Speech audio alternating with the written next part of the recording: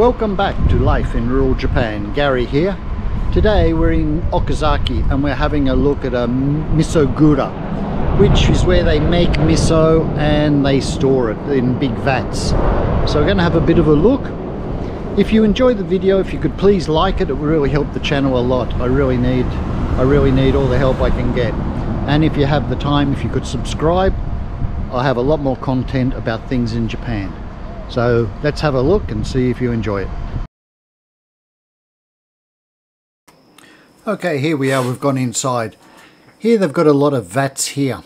Now they put a lot of rocks on top of the vats to compress the miso. So out of the miso they get miso and also soya sauce. So this is why soya sauce is so salty.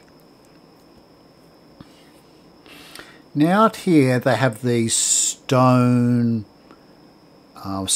stone bowls, and this is where they grind up the soya beans. So they grind up the soya beans and salt in these, and then they're transferred from here over to the big vats. Here are the rocks that they put on top. Now it's like a big jigsaw puzzle how they put these rocks together so they all stack up nice and neat. If you have a look at the little model here, they all interlock and they just sort of sit on top like that. This is a little shop they had in the miso gura where you can buy different miso products they sell. So they sell a lot of miso stuff. Also they'll sell you shoyu, soya sauce. So because it's a byproduct from it. Now with the vats here, you can see these ones. These are more display ones. These are pretty new, and they're not made out of cedar like the proper ones. And they use the bamboo to hold it all together. They don't use any nails. Inside here, these are the old ones. These are all made out of cedar. So they're very old. All these ones are probably like 100 years old. So they're really old. All the rocks stacked up on top. About 3 ton of rocks they put on top. Outside here, this is the miso after it's finished. So these guys are going to pack it up into things and sell it to you. Cost you 800 yen for a bucket of it. This is a red miso. They have 2 types of miso. They've got red and white. This is a red miso.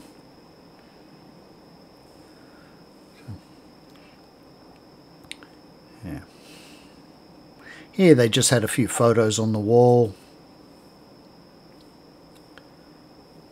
Now outside here, this is where after they've made the miso and taken it out, they wash these up, put them out in the sun to like sterilize them, clean them up, dry them out.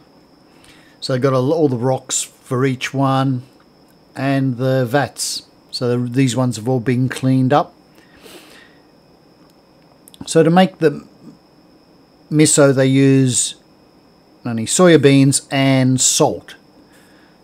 So and then out of they get a lot of liquid comes out. That's the soya sauce. That's why it's very salty. They use so much salt. Now this place they're going into stainless steel ones instead of the cedar ones. Mainly for hygienic reasons. Stainless is a lot easier to clean and it's a lot better, you know. Easier to clean, more hygienic. So that's the one in Okazaki. Now we're just going to jump over to this one in Nishio. This is an old little place in Nishio. This place has been going for over 100 years. So here they've got all the rocks here.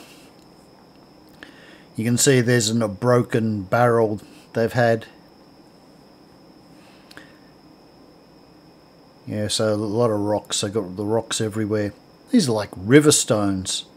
So you can see here this is the top.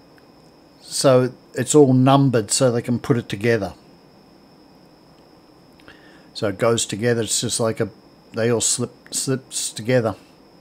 Then they put the rocks on top and this helps compress it. So we've got plenty of rocks.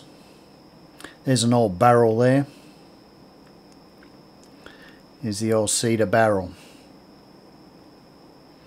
So they're quite tall. Probably about 2 meters tall, these barrels.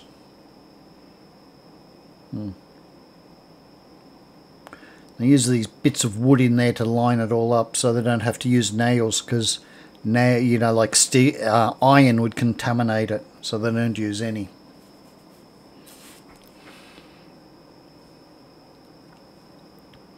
But a lot of rocks. They put about 200 to 300 rocks on top of each barrel, so they need a lot of rocks. Now this is inside here. We're going in here. This is where this is the storage place.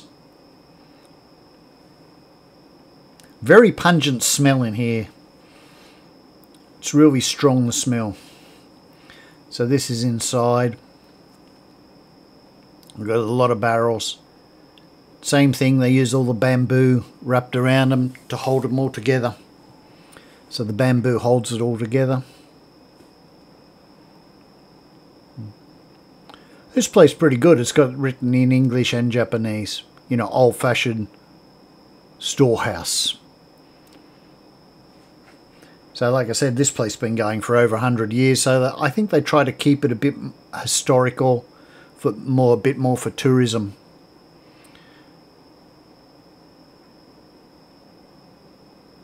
But like on the outside of some of these barrels, it was like a bit mouldy. I don't know if it was mould, but you can see it's probably the salt coming through, and it sort of crusts up because they use a lot of salt. There you can see, yeah, 200 to 300, 2 to 3 ton they put on top. Yeah, old-fashioned barrels. It's quite interesting in here. It's quite dark actually. They don't have a real lot of light in here. They've got a fan going to try to blow some air around, but otherwise it's sort of pretty dark.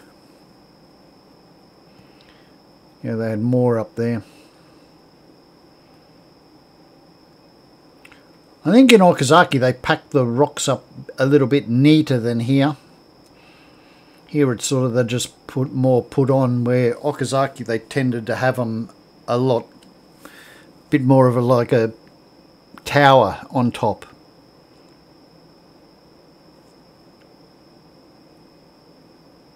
Different places, different methods, you know. Yeah, see, old-fashioned barrels. Wooden barrels, Miso. Yeah, 180 centimetres. Been used for over 100 years, these barrels. Yeah, put the stones on top, 200 to 300 stones, about 2 to 3 ton. So,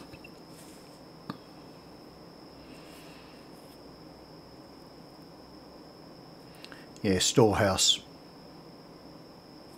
Its own fungus. Yeah.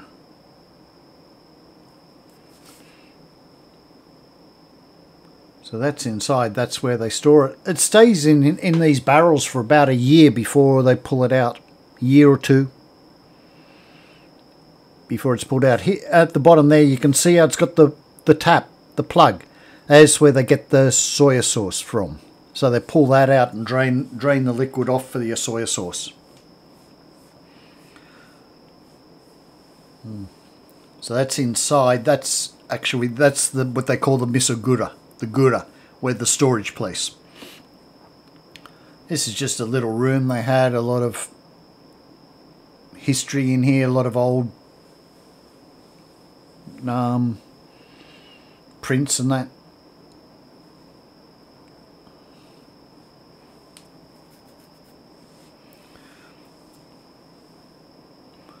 A lot of old stuff, a lot of old bowls for mixing it up and that sort of thing.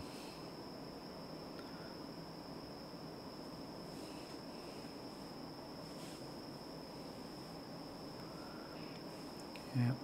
And then this is their little shop they had where they sell their miso and soya sauce and things like that. It's pretty expensive buying from here, but you know, that's what you get from a specialty sort of thing.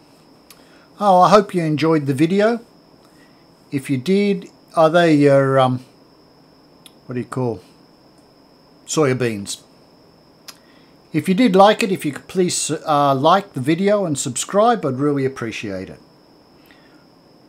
Well, that's all for today. And there's your soya sauce there. Until next time, hope you have a good one. See you later.